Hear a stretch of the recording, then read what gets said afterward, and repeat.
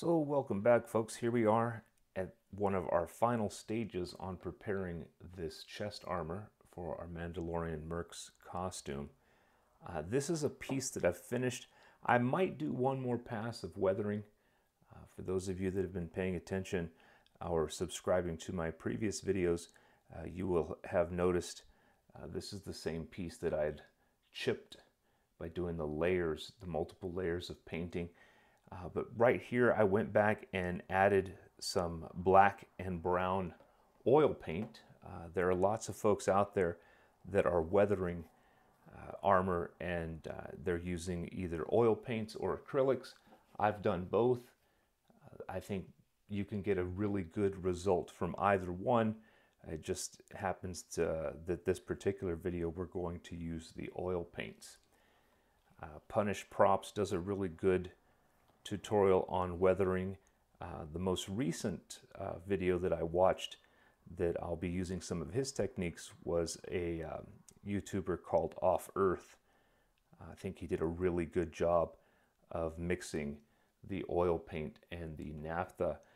I've used paint thinner before, but I'm going to go ahead and use the naphtha on this particular piece, and you'll see again lots of weathering, some chip paint, but also some blacks, some browns, and even some spotting. So we're going to try to replicate that here on our left side chest piece that I'd mentioned last week in my 200 subscriber video.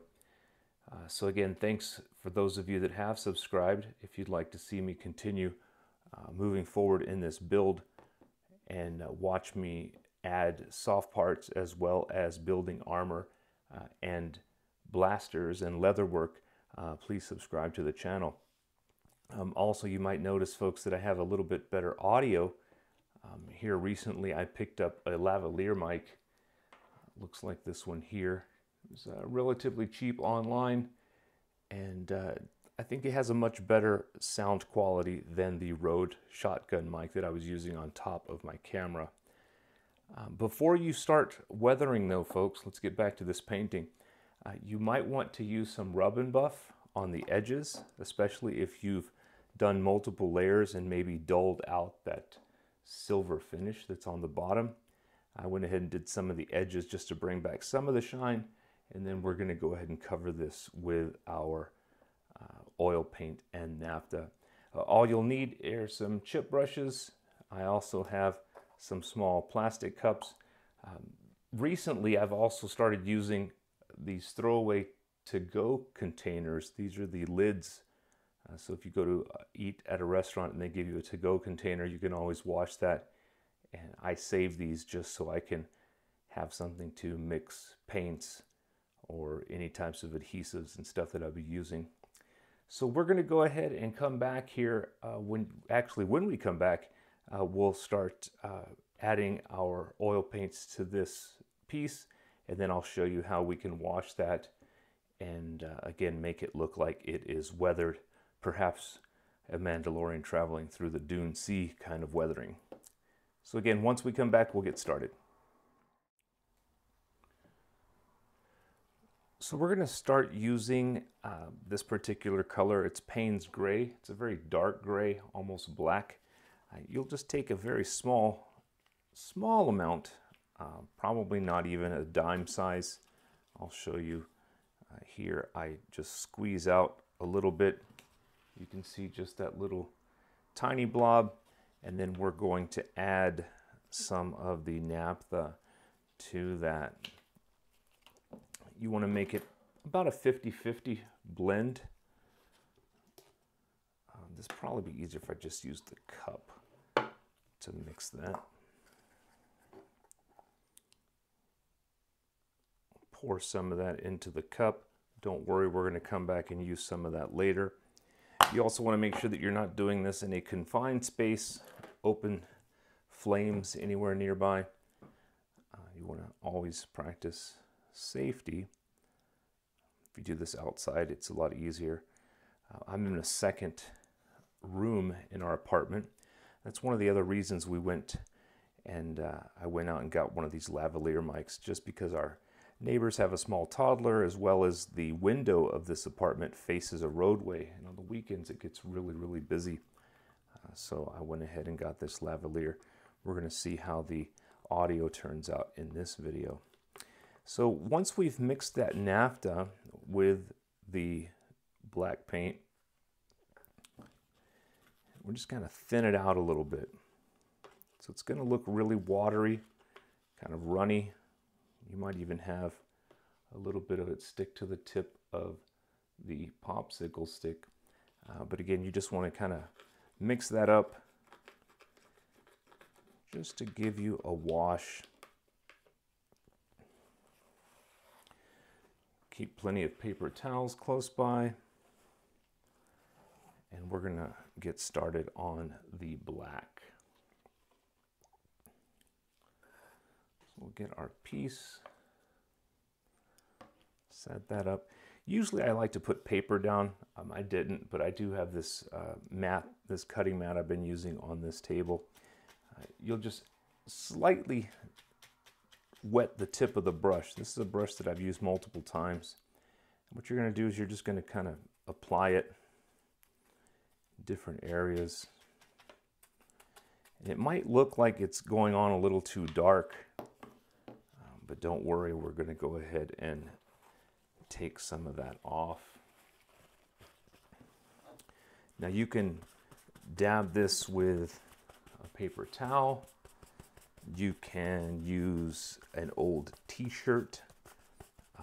I've done that as well. I have an old shirt here that will pull some of that off. And you can see it already starts to darken up. We'll go ahead and make that just a little bit lighter.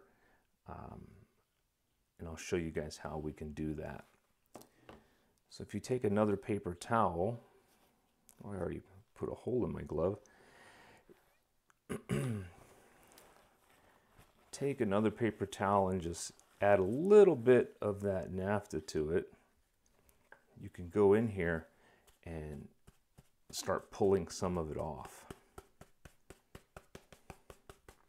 So again, you can work this out in multiple layers. You can work this out in multiple passes. You can add as much as you want to the piece and then even go back and take it off. So that's one of the reasons I like this technique as well. I do have to thank Off Earth for showing that. And again, if you want to use acrylics, you could probably do something very similar. The acrylics, I believe, are more forgiving than the oil paints. But what this naphtha does is it allows the oil paint to be removed from this. So once you put that down, you don't have to worry about it drying. You can twist, swirl, blot, wipe. You can do whatever technique you would like to get the result that you want. I'll probably go back and use a little bit of this shirt again, just because my paper towel's giving me a pattern.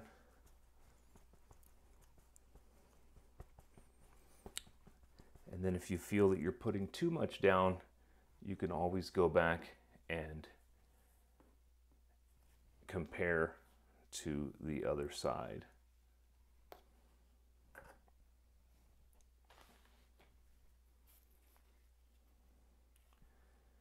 So we'll continue doing this.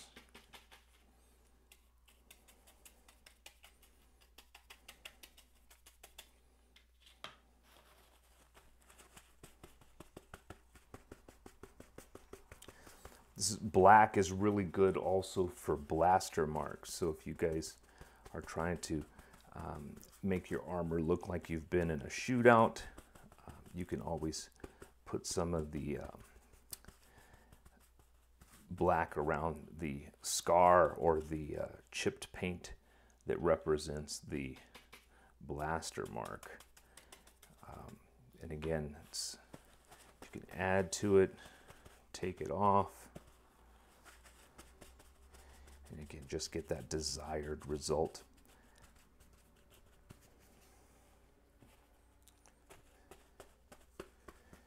So it's about, I'm not sure, maybe almost the middle of March here. And I know there's a lot of folks out there getting their costumes and cosplay outfits ready for May the 4th. Like I said in my last video, I probably won't be able to make it to any of the May 4th events with a completed costume, but I'm definitely trying to get this done before my local con in September. Hopefully we can get that going. I can show you guys a finished product. And these are all skills that I learned just watching YouTube, watching other makers and creators out there, just showing their talents. I was a little bored during COVID and decided I wanted to pass the time. And I started out thinking about a Vader costume, but saw that the 501st had quite a few requirements, and you couldn't really customize a Vader costume. And that's what drew me to the Mandalorian Mercs, was that you can add your own colors, you can have your own backstory, use your own styles. So yeah, I started building, and that's when you saw me build this helmet. I even built quite a few out of foam. I even cast this white one here out of plastic resin from a mold. I've got videos for that as well I can include links to. So I think we're going to go ahead and stop with the black right here. But we are going to add some brown to it. So I think we might have to lighten it up just a little bit, but I think that brown's going to mute some of this this gray color that we have on the piece that we're painting tonight. So again, the same way, we'll go ahead and add some brown.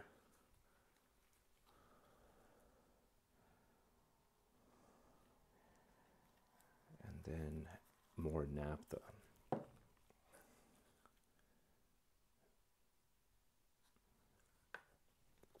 Also, it doesn't really matter if your paints mix at this point. You might get some really good color tones out of it. But yeah, I'm going to go with this brown. Again, just a little bit more like a mud, sand, dirt, grime, stuff like that.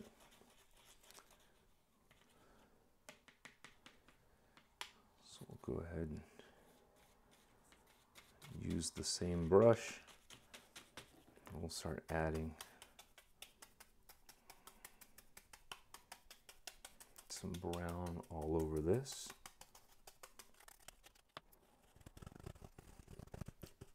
There are a lot of makers out there as well, a lot of different clubs, different Mandalorian Mercs members that are posting how-tos, and they can show you just a range of ways. I've seen people taking their Sintra, scraping it on asphalt, using steel wool, all kinds of stuff. This particular piece is a piece of cardboard, a Life cereal box that I put fiberglass and resin on, polyester resin, and then painted. So I'm probably not going to be using steel wool or asphalt on this one, but I will use these other techniques. Like I said, lots of folks out there weathering with acrylic, but I wanted to show you guys this really cool method using the oil paint. So you can see here that looks like quite a lot, but if we go back over that, we can start spreading it around a little more, lightening it up. Again, just dabbing it as much as we can. It kind of looks like a lot of mud. It's just spread all over the armor. Might have to change up to a little bit of a different napkin or paper towel, just because I'm getting that pattern here.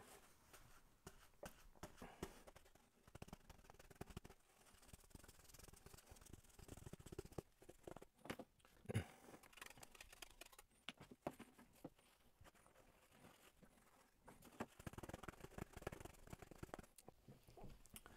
can see I went ahead and got an older t-shirt, something I've been using for my shining shoes, actually. But yeah, that'll give us a little more of a smoother pattern on this.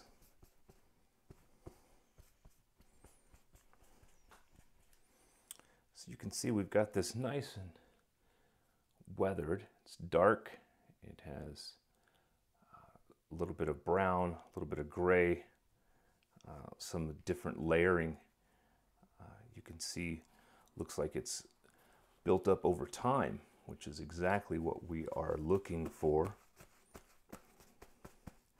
Adding different colors and layers, letting some of it dry.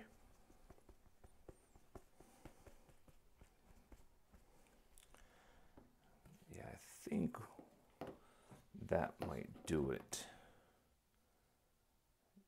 Just a little more here.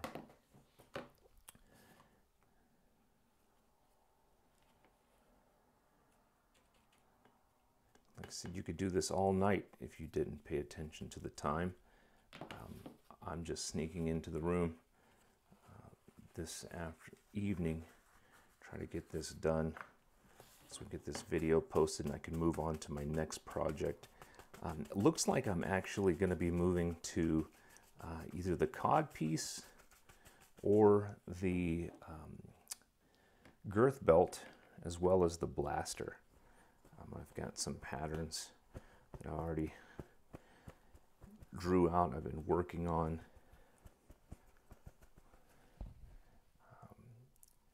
for the blaster.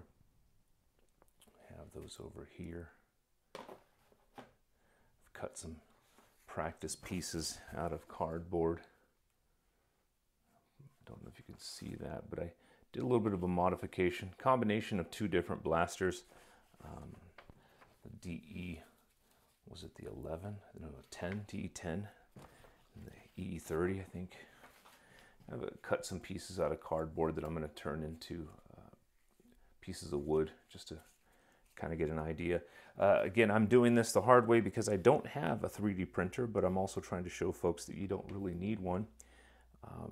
The last thing I wanted to show you guys on this technique, which I thought was probably the most impressive from the gentleman off Earth, is if you take a little bit of the naphtha with your chip brush, get a clean chip brush, and then you want to dry it out just a little bit. And then if you actually flick that brush, it kind of gives you this watermark, like some spots, some staining on the armor. And again, it'll show up once it dries. But again, you just want to flick that a little bit, and it will add just one extra layer, just again to convince folks that this is real armor on a real Mandalorian traveling, trying to make his way through the galaxy, I guess. So again, thank you folks for watching me finish up this chest armor build, and I will let you guys know when I have a new project coming. Thank you again. You can go ahead, like this video, subscribe, share it, make some comments. I'm always looking for ways to improve. I don't claim to know it all, but again, these are just techniques that I've picked up from various other builders, as well as some of the folks I've talked to in my local clan. So yeah, please like, subscribe, share the video, and I will see you guys in the next one.